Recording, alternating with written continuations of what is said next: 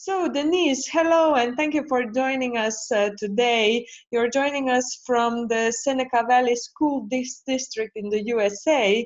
And well, your school offers a multitude of opportunities for students, and you have been working with online issues, also including cybersecurity, for many years. You have prepared a presentation on sustainability and growth, K-12 online learning, and I would like to hand over to you. Thank you very much. Thank you. My name is Denise Manganello, and I am located in Pennsylvania. So everything that I'll be speaking of is based on the state laws and regulations of Pennsylvania. But I did try to make everything pertinent so then you could take that to your school and apply the different pieces. Our district has been teaching online K-12 learning for the past 12 years, and we have over 12,000 students with partnering districts, and then just within our own district, we have about 1,500 students taking online courses during the day. The purpose when we created our cyber program was really looking at opportunities for our students and providing a public school. In Pennsylvania, we were challenged also with charter schools and keeping our students within our district and not having them opt to go to other public charter schools. So by doing that, we looked at what skills students needed to be 21st century learners and be prepared for life. The other pieces that really helped create the cyber program is what the families all wanted, with the benefits of flexible scheduling. We have a lot of families in our district that travel international, and we have students all over the world taking classes. So we also have a lot of students that are hoping to make it in professional hockey and professional dance. So big ballet and hockey area. But that gives you a quick overview of why we did it. But I think the main pieces and what I'm hoping that you're gained from this presentation is really the how, and what are some of the things that we learned when doing this to make sure that your program's set up successfully, so then you don't hit some of the roadblocks that we hit 13 years ago when we were starting this whole process. So I think the first thing that everybody needs to have, no matter what program or how you're starting, is common language, and making sure that that common language is spoken by everyone.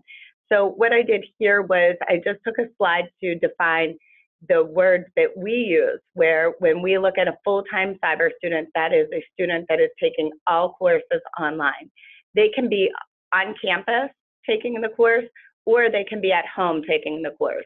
Or as I said earlier, we have some students traveling with their parents to work all over the world and staying within our district, but they're taking all of their courses as online learners.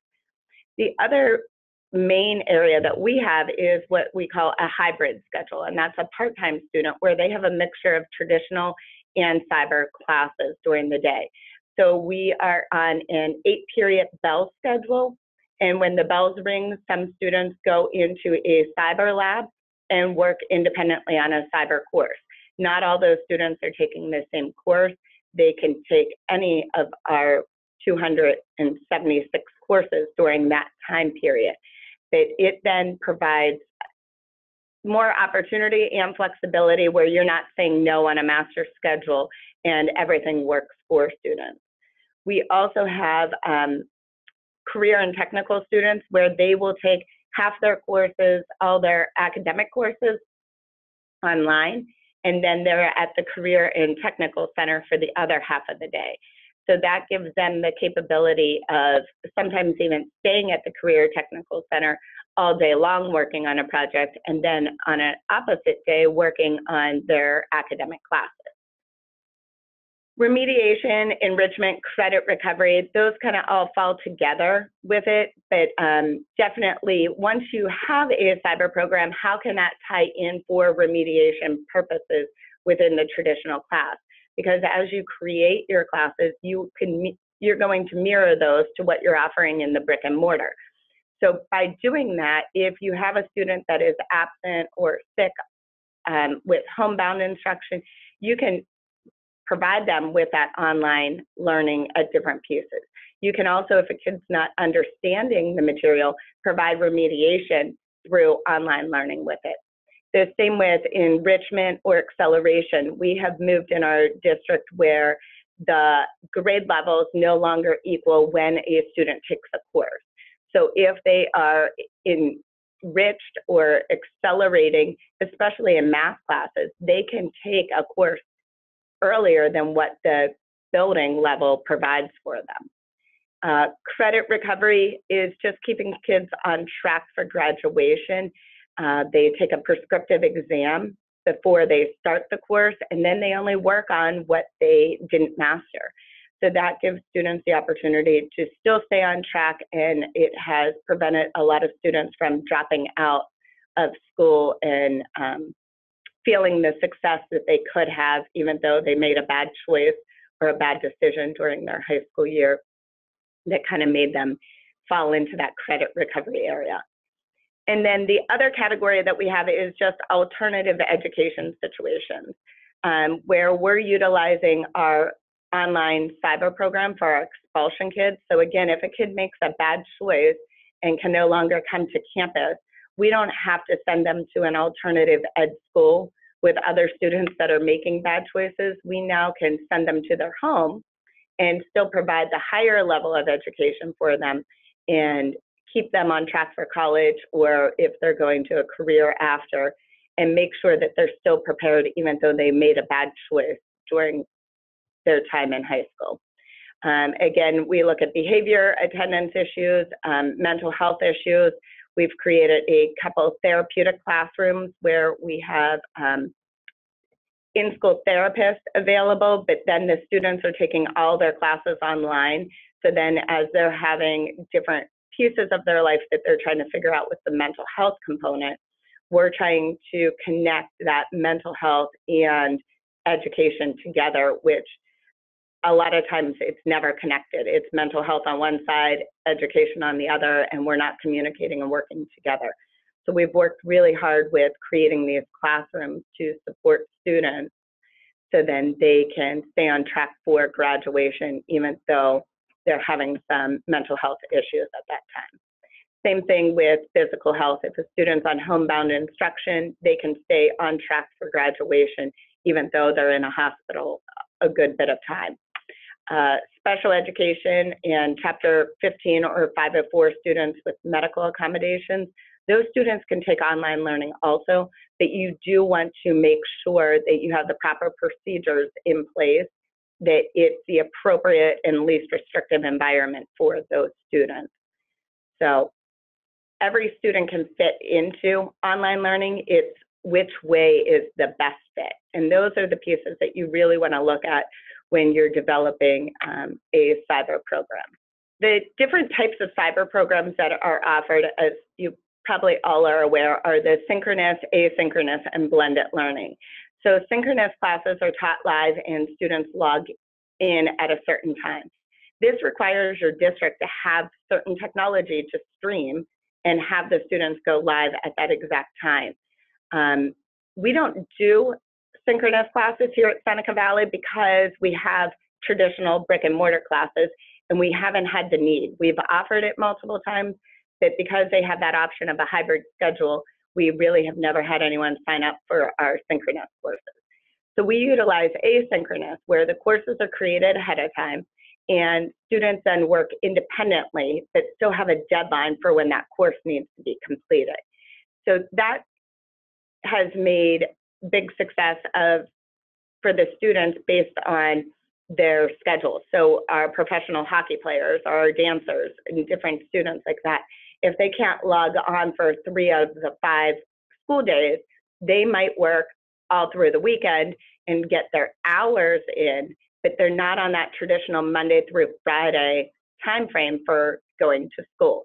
Their time frame's a little bit different because they can log in and work on their courses whenever they choose. A lot of kids also that are on different medication in the mental health area that aren't sleeping at night, but then fall asleep during the day. They're working all throughout the night so they can still stay on track, even though they're working through different medication changes and whatnot to get on the same timeline as everybody else. When you're looking at the blended learning, I would always advise people to pick a model and utilize a model. We chose to use the Clayton Christensen blended model for our definition purposes, and that's then listed in our memorandum of understanding, so then everybody is using that same language, where when we talk rotation model, we know that station rotation, lab rotation, flipped classroom, and individual rotation. And I don't even think many schools realize that they're doing blended learning when they're doing the flipped classroom, that truly is a form of blended learning for students. And then we're using the flex model, the a la carte model, and enriched virtual model, as I spoke about briefly. One of the big pieces, Pennsylvania is a big union state, and I'm not sure how all of you have your contracts or different things throughout the world, but if you are with a contract with your teachers and that they have a lot of say, creating a memorandum of understanding was the most important thing that we accomplished before starting our cyber program. So when we wanted this, we sat down with our union representative, and administration, and really tried to come up with common language, again, that was appropriate to work for our cyber program. But the biggest piece was that we never added it to the contract, because once it's in the contract and negotiations occur, normally it's only benefits and salary that are discussed every year. But cyber is changing and evolving every day. So really having it as an MOU and being able to update and meet and discuss regularly has really let us sustain our program and grow it throughout the years. And we want to make sure that we understand that even our needs of our students are going to change on a regular basis. So how can we do that? With that, we created common language, and the biggest piece was calling our cyber period an instructional cyber period. So it counts as a teaching period for our teachers, that they're not required to do lesson plans. They don't have students in front of them. They have demands, but the demand tallies don't drive if a class runs or not. So a class could have 2 students in it, and in a traditional brick and mortar class, that class would not run. It would be postponed for the following school year until we had enough students. But in online learning, you could have a class run just with 2 students in it, because the teacher is having their instructional cyber period. So we try to keep the number of students the same as what we would in the brick and mortar. So if you keep 25 to 30 students in a traditional setting, that's what we're doing in the online setting as well. But during that time period, they could have 26 different classes going on with 1 student in every single course, and you could run all of those courses. And that just gives a ton of flexibility and provides a lot of opportunities to offer different courses that you wouldn't normally be allowed to within a master schedule. The other main piece is looking at the contractual day and finding out, are you going to pay your teachers outside of the contractual day, or is it going to be part of their work day? We do a combination of both in our district, and that really is based on the demand tallies of the traditional classes. So if we have a higher year of family consumer science courses that they need to teach all day long, then I will pay that teacher outside of their contractual day a stipend to teach the online students.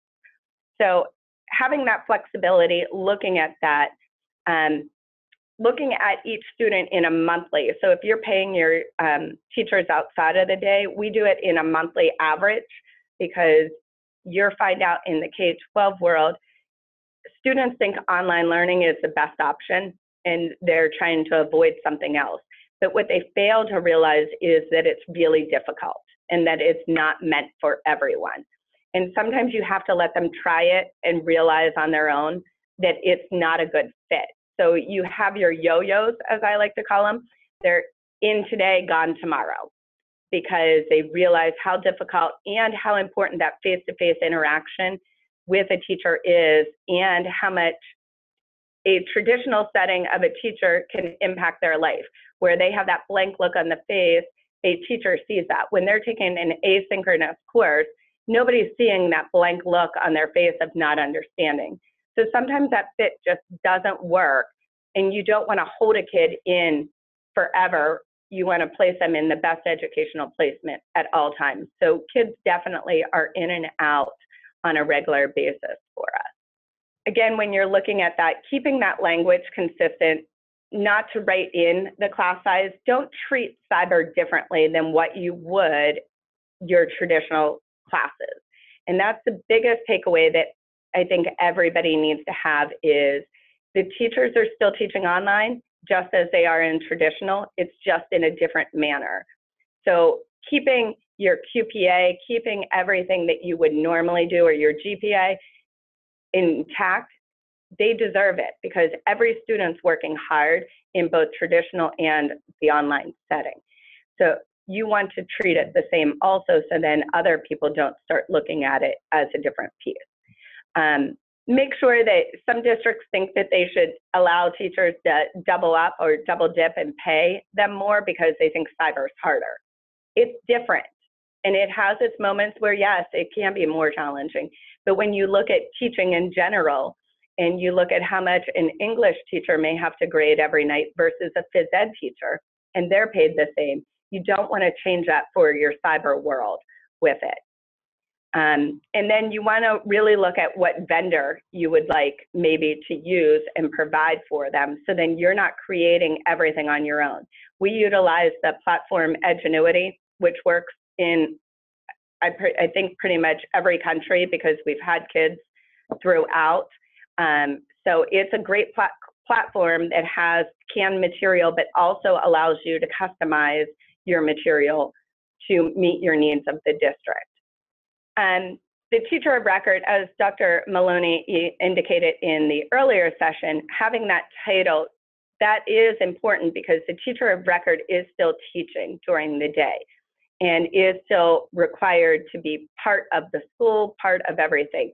So what you want to look at when you're creating the program is, do you want it to be your teacher or a vendor's teacher, or a partnership between maybe two districts that are close by?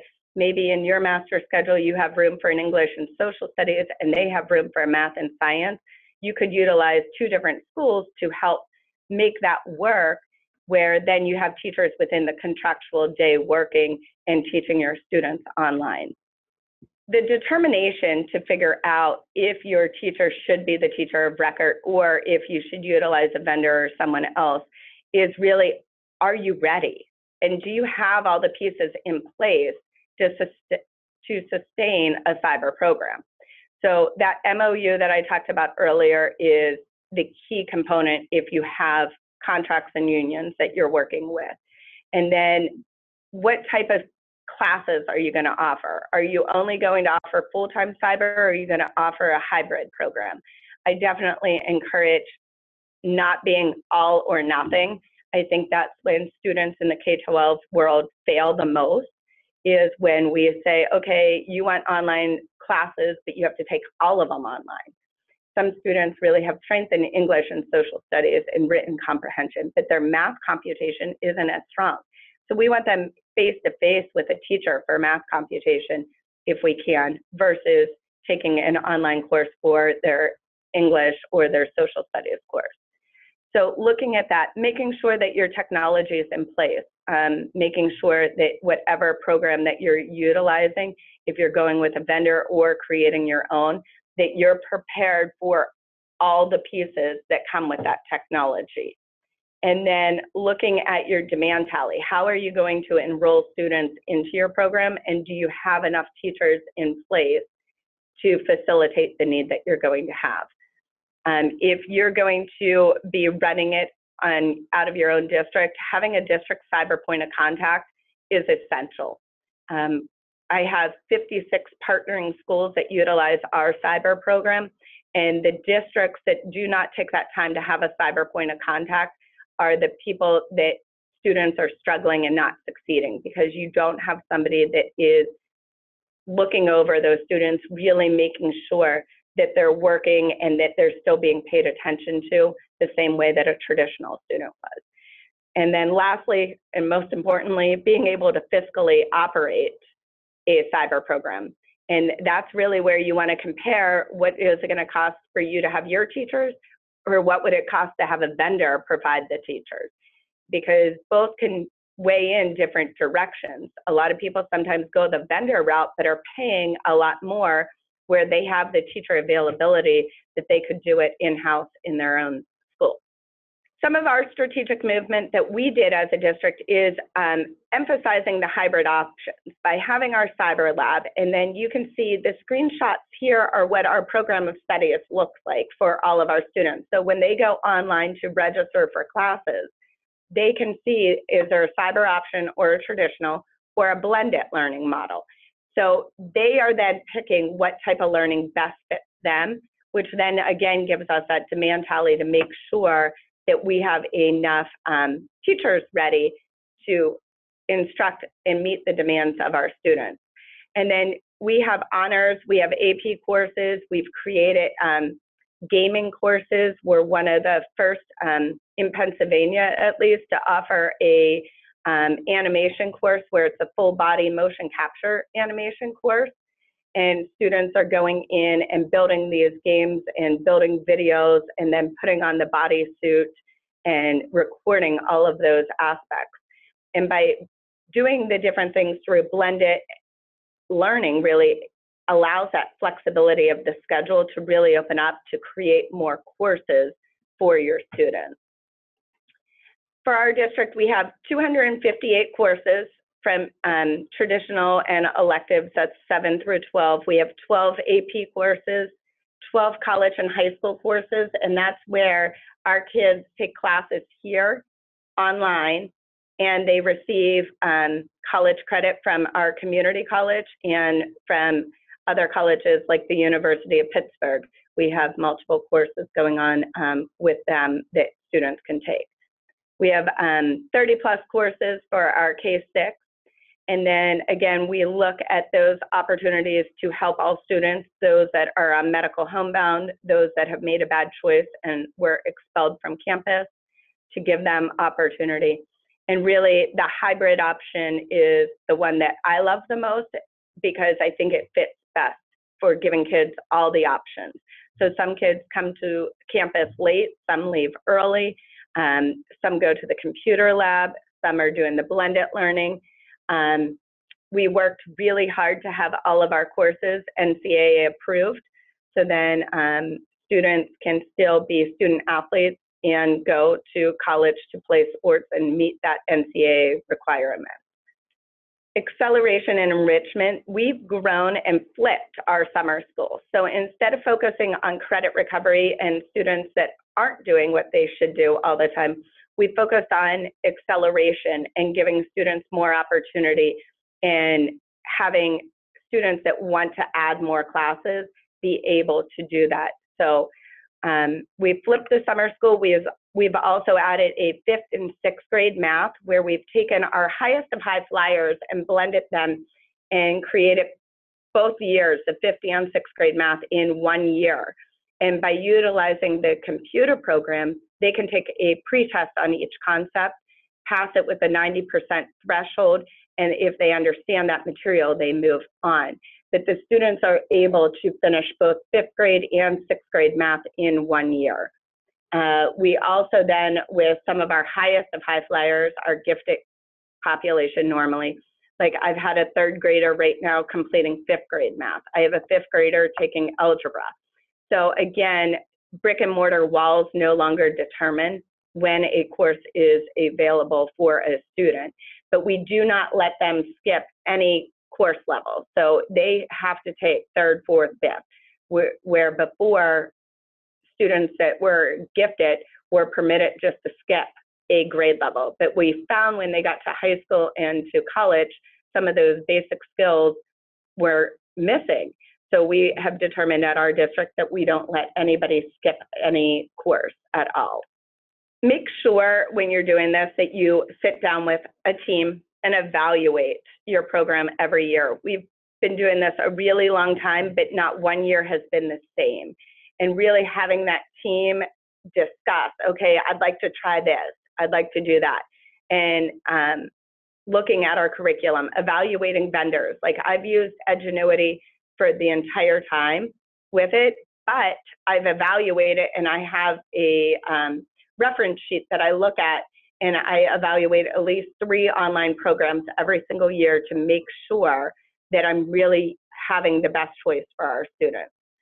I definitely encourage attending conferences, joining online professional groups, and working together with other colleagues to educate them what online learning truly is, because a lot of people have this misconception that nobody's doing any work and we're all twiddling our thumbs, but really the amount of work that is done is really difficult, and it's beneficial for everyone to have a program. We work where the sustainability plan is that definitely looking every 5 years to have a program. Now, obviously, that program's going to change within that 5 years because technology can change and whatnot. But still having a plan for the next 5 years helps to look at our accomplishments, plan for our failures, celebrate our successes, look for the costs so we can budget accordingly, and adding staff members, different pieces like that. Having that 5-year planning guide definitely helps with that. And having that network of support. So I just added all my information here. So then you have that. Please reach out if you have additional questions later or anything. Definitely here to help. And I'm excited that so many people are excited about the possibilities of having online learning for students in a K-12 world. Great. Thank you very much, Denise, joining us from the US. Thank you for this really comprehensive and I would say forward-looking presentation. You really seem to be doing, as you said, lots of work and also lots of groundbreaking work there. Thank you again. I would like to hand it over to Rasmus in Germany, who has been collecting questions. Do you have any for Denise? Yes, I do. So actually, there's some questions. Let me start with a longer one. I'm teaching at a university in China, where there's almost no online teaching or use of digital tools of any kind. Many of my colleagues are convinced that teaching online and creating online courses is much more work than teaching traditionally and takes up too much time. How can I convince them that it's worth the effort? It is a lot of time. I would agree that it does take a lot of time to set that up. However, the payout once you have the course set up is well worth it, because then you're just tweaking. It's kind of, I always tell my teachers when they first come online to be full-time online teachers that it's coming back to being your first year of instructing. And if we all recall, our first 3 years of teaching was probably the most difficult. And the same with online. Your first couple years is going to be difficult. And you are going to feel like a new teacher all over again. But by year 3, you're going to not have that stress, expanding so much more and providing so much more. So I think it's really looking at that opportunity and stressing to your teachers about how much more can come from it. And if it's also a competition, at least here, it's a competition to keep our kids and to keep our universities. So many have gone to online courses because students want that flexibility. They want online learning.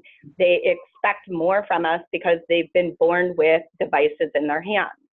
So planning and looking at it even more of sustaining our jobs and being there and giving students what they want and making education so meaningful.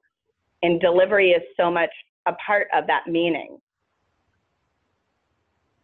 Yeah, I think that's an important aspect. Thank you very much. What do they want, or how do we actually relate to them, or do they relate to us teaching them or to to teachers teaching them. Thank you for this. Do we have another question? We're running a little bit over time there, but I think we can allow one more. Thanks. Here's another question. What determines a student's residence? You discussed people living all over the world. So what determines the residence? Residency in Pennsylvania is where your primary house is. So wherever you file your taxes equals your primary residency in the state. So if a student lives within our district but travels a lot with their family, as long as their primary residency is listed within our district borders, then they would attend our school. Okay, so here's another question. What would you say are greatest challenges to developing a sustainable plan? Not having traditional teachers and administrators understand the non-traditional world. So really plowing through and having the passion and the desire to create, even when you have a lot of negative people saying how bad something is. And a lot of it is even looking and how I had celebrate your successes. Some of my successes are even looking of, with my partnering districts, I partnered with a nearby district, and they never had honors or AP courses for their students. And it's a poorer district. And to me, that just isn't fair, because why? Why does my district that's a little more affluent have 26 AP courses and they have 0? So celebrating those and sharing them and showing your passion of, I just help these kids maybe break the cycle of poverty in our world by educating them. Or even looking at a homebound student that is in a hospital going through terrible situations, even if it's just a kidney transplant, like, or something like that, they would be held back a grade level because their body wasn't working correctly. And by having online learning, those kids can stay on track and graduate with their peers. So I think a lot of times having those stories that connect and the why, and making everyone realize that the why still are our students. And that's why we all came into education in the first place. Thank you for this. So basically here we're running really into the frontiers or the boundaries that are community-based in a way. No, we are reaching over the concepts that have been present in our societies, administrative-wise, education-wise, society-wise, for decades, if not centuries. So it is really a brave new world, wouldn't you say? I would definitely agree with that. I am very happy, and in a way also well honored to have you here today with your noble aim, which echoes Dr. Laura Maloney's, to be able to offer to all children or to all people of this world the same options education-wise. I think that's very important what you said there. Thank you. Rasmus, do we have another question? Yes, we do. So here's a two-part question. Which of the three models, asynchronous, synchronous, or blended, first, leads to the best learning outcomes, and second, is the most sustainable? So this is a complex question. I think I would say blended learning is the best, because you see the kids face to face on some days and then they're on the computer on other days. But sustainability wise, asynchronous is your easiest and what most students are looking for. So having that flexibility where they don't have to come to campus at all, that they could do all their courses online whenever they feel like it. And that's the main piece of that asynchronous, is they're completing their work when they feel like it. but really still measuring, like we've taken a lot of data over the years, especially with my negative administrators that didn't want cyber and thought that it would lower our test scores and everything that we're evaluated on in Pennsylvania. But really, we found that if a student completed the entire asynchronous course, that their growth was there. That doesn't mean that they're going to be proficient in everything, but they grew. So we moved them from point A to point B, which is the ultimate goal in education. We're not going to solve every problem or change learning disabilities or anything like that. But the asynchronous definitely has proven over the years to move students from that point A to point B of learning. Wow, that's really interesting. That's interesting and valuable for the future developments of education in general, wouldn't you agree?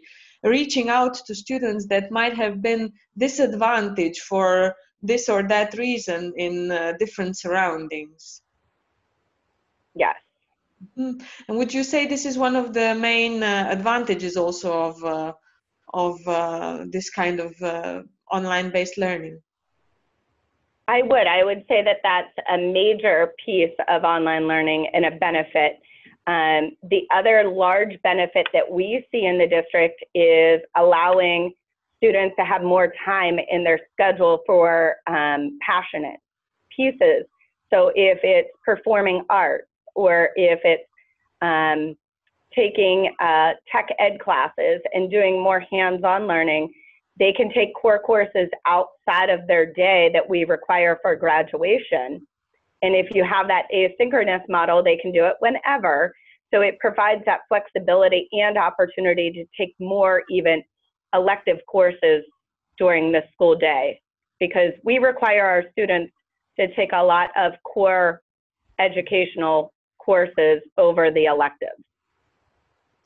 Okay, great. So now we've touched upon even on different dimensions and opportunities of online learning, which might be shortening distances and let's say lessening the social and perhaps learning abilities divides among students, which might be among the main advantages of this kind of learning. Thank you very much, Denise.